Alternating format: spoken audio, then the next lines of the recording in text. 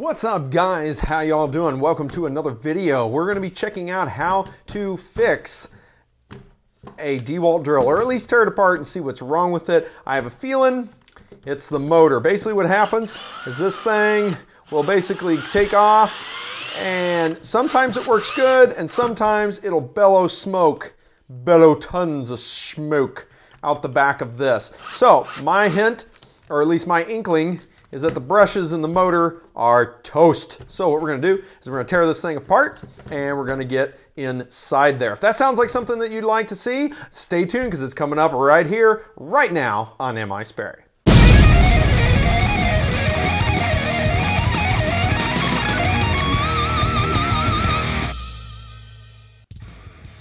Okay, so first thing we need to do is de-energize this bad boy and get the battery out of it. Now, it's gonna use at least this DeWalt drill. Let's see, what kind is it? It is a DC 983. This has seen a lot of work. It's seen a lot of work. This is actually from back in the day when I used to be an electrician. Carried this guy along with some other Milwaukees and whatnot. This one was a good drill, but I think the brushes have finally seen better days. So what we have to do is take it apart. I'm gonna be using a Torx T10, get in there, T10, to take this thing apart. So what we're gonna do is we'll just take these screws. I'm gonna take the gearing apart because you have to take the whole schmear apart to get in here. So how these drills generally work is they have a brushed DC motor in them. I don't know if anybody watches Ave. If they watch his channel, he tears drills and stuff apart all the time. I suggest if you haven't seen his channel, definitely go check it out. It is totally worth the viewing pleasure. He says some of the greatest euphemisms and lines and stuff. He's just entertaining to watch. So I highly recommend his channel. Check it out. I'll see if I can't maybe put a link down below in the description because it is pretty darn funny. All right, so here we go. Into the meat of her here. So there we go. And that's that part. Ooh, this is gonna get schmooey. So I don't feel like washing my hands. So we're gonna get some gloves on to deal with all the goop, like he says, all the schmoo. All right, so let's dig this out. This is the gearbox. Notice all the gear grease and goop that's in it. So that's what this is. This is the gearbox. It's basically like a transmission, essentially. Ooh, except I'm gonna knock all the gears out, which would be bad because it's all clustered. Well, we'll put that back together here in a minute. In any case, I'll go ahead and wipe my hands off here. All right, so now that's what we need to get out is the motor. Now the motor's in there pretty good, so we'll have to take the back off of this. I don't know if I have to take the clamshell apart or not, but we'll see. So we'll get some of these screws out of here. See if we can't get this out. But basically what I think has happened is one of the brushes has cracked inside of this thing, and that's why it's just letting out the magic smoke every now and then, and it sparks a whole ton. Now, it'll always spark because it's a brushed DC motor. Funny story about that. I don't know if many of you know, but I actually work in the power industry. And there was an interesting story behind a generator one time. Now, most great big huge generators that you see that power like cities and homes and stuff, some of them, depending on what they are, if they're a GE or a Westinghouse or what they are cooled. The motor is actually cooled by hydrogen gas. Yes, I said hydrogen gas, the stuff the Hindenburg was made out of. So yes, it is actually, ooh, there we go. See all that carbon stuff that's in there? That looks indicative of brushes. So guessing that these are toast. So in any case, yeah, they're right there. We may take the brushes off, see what we can do with it. See if we can get this out. Nope, doesn't look like it's gonna want to come out. So what we're gonna do is we'll have to take the clamshell apart. More screws.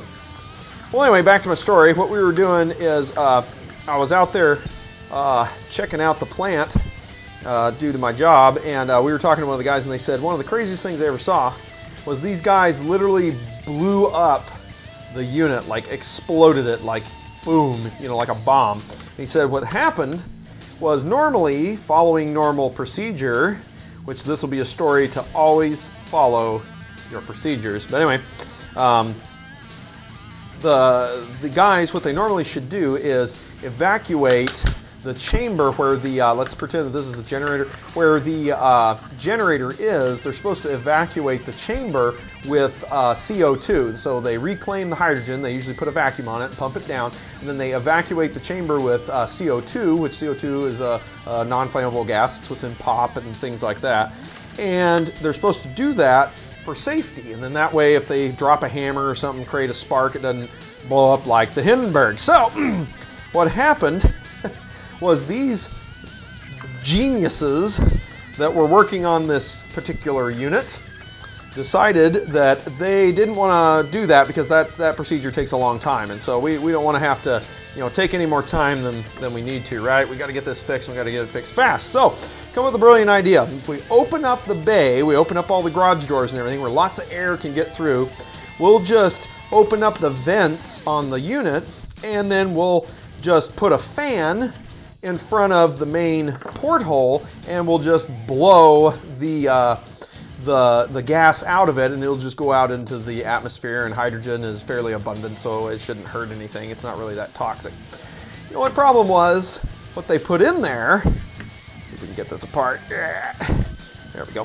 What they put in there was something kind of like this. It was a brushed fan, and like I said, brushed fans create sparks. And so what happened was it sparked, it blew up, and it was bad news for the people that were there. That was more or less a tragedy. So, note to self, remember, brushed motors do spark. Now, aside of that gruesome story, let's see if we can't get these little contacts out. Get a screwdriver. It's got these little like stake-on terminals. Yeah, get it out of there. Come on, there we go, there's one. So red's on the right. Whatever this color is, was it gray? It's gray. Ugh, get that off of there. Oh, that plate comes off with it. All right, so this little plastic there we go. So there it is, there's the motor. That's what causes all the noise. I can feel some cogging in it. So it may be a deal that I may just have to replace the brushes. So let's see. So if you see this, there's a spring, like a tension spring here that keeps tension on the brush so it stays against the commutator segment. So what I'm going to do is I'm going to see if I can't lift that up. Maybe get the brush out. Maybe. There we go. I think I got it. Come on, baby.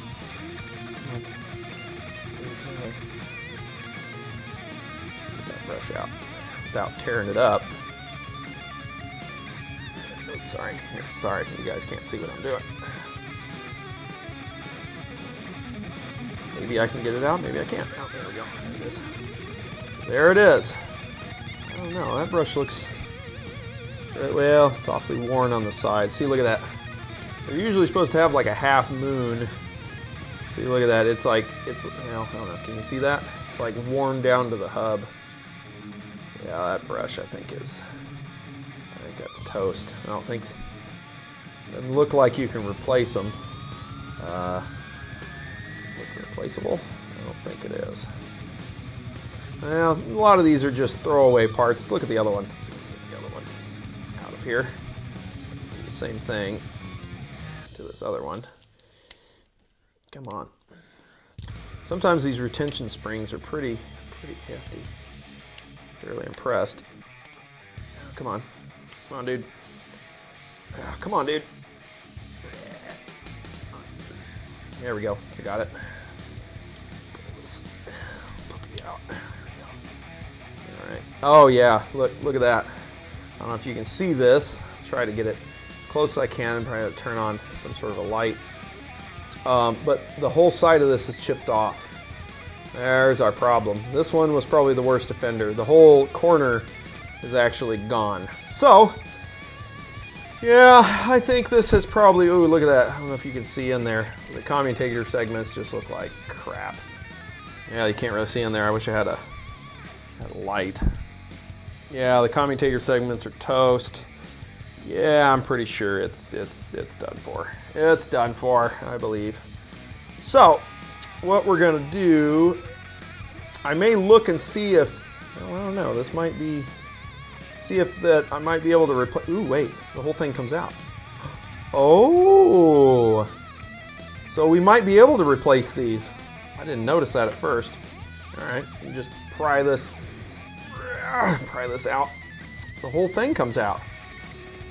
Shucks, I may be able to look at that. Look at all the, see all that goop? That's from grease and dirt and chunks of brush. That's what that is. So yeah, ugh. Well, I might be able to get on the internet and find it, but see, look how dirty those commutators are. I might be able to soak this in something, get all the goop off of that, and those commutators might be able to be salvaged. It looks like the wires are still on it. So that's what I'll probably do. Either that or I'll just buy a new motor. I think these motors are only like 30, 40 bucks. So depending on how much these little brushes are, I may just replace the brushes and clean this up, you know, if the brushes are cheap. So that's basically how you take apart a drill. Fairly simple. That's how you get the motor out of it. The little gearbox here and all that stuff. So guys, hopefully if you like this, tell me what, let me know down in the comments. If you like these videos, these DIYs with MIs, definitely let me know. And we will see you in the next video. Take care, guys.